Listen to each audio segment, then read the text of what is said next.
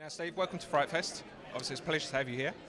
It is the first time I'm here. It's a little overwhelming, but it's very cool. That's right. We all go through that at some time. That's true. Well, I've never been to anything quite like this. Now, for the audiences at home that are not familiar with King Cohen, could you kindly explain a little bit about what they can expect to see? Yeah, King Cohen is a feature-length documentary about a filmmaker named Larry Cohen, who's had a very unique career that's lasted over half a century. That in and of itself makes it interesting. But to what makes it really interesting to me, what got me started was, he not only wrote, produced, and directed, I think he did 20 movies that he wrote, produced, and directed. He directed 22. He was writing mainstream television and TV movies and feature scripts for other people while he was making his own movies. I mean, I've said a number of times that this guy's like the Energizer Bunny. There's just no stopping him. And by the way, he still writes every day. Today. I mean, he's probably cranked out he's very fast too, which, as a screenwriter, kind of hate that. But, he just sits down and he churns it out and there's just no stopping him. And as Joe Dante says in my movie, he's an idea machine. So, yeah, that was kind of why I wanted to tell his story, because there's no one quite like him. Now, obviously, I've got to ask, as with most directors and film writers that come to FrightFest, where did this idea come from to make this documentary about Larry? What was the... Well, I was producing DVD special features and commentary tracks, and at the time I sort of said, I kind of want to do my own thing. And I one day went to the IMDb to look up something about Larry. And I'm going, wow, I don't know that title, I don't know that title. And I was overwhelmed by the amount of stuff that he had done.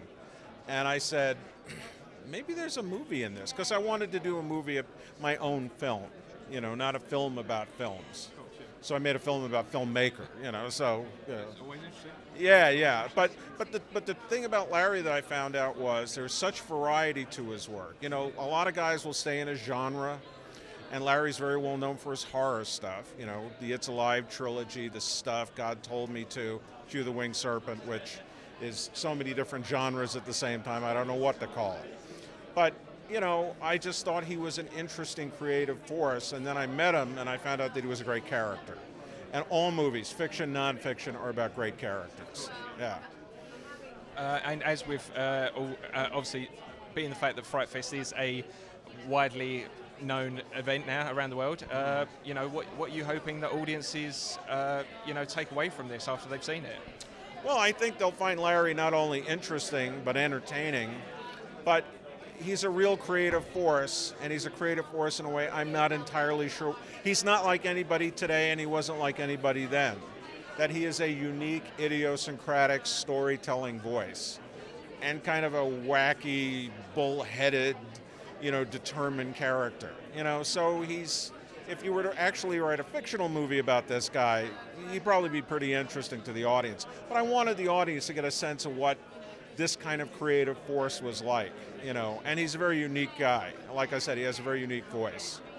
And obviously, as a writer yourself, as you've just indicated, anyone that was to take on a film about Larry, is that something possibly you might be interested in doing later on down the line? I've told Larry's story once. I think I've covered it. Although Larry, like I said, Larry thinks I should have done a mini-series. But no, I'm just interested in interesting characters. Whenever I write fiction, what do I like when I go to the movies? Interesting characters. I mean, you can go see a movie that costs $600 million, and if the characters aren't interesting, so what? And then you can see a movie that's made for $600,000, and if they have phenomenal characters, you'll remember that forever. And that's kind of the stock and trade that I'm interested in, character-driven material, whether it's fiction or nonfiction. And thanks to you, Steve, obviously it's because of people like yourself that you'll keep these interesting characters alive for many years to come. God, I hope so. I hope so. No, listen, it's like I'm an audience too. And one of the things that I like about my movie is I think I made something that's fun, and we need fun these days, but also it shines a light on the way movies used to be made. When I was growing up, movies that were important to me when I grew up. So I just want people to know, this is kind of the way it used to be done. And in some ways, certainly in Larry's way, the old way was a great way.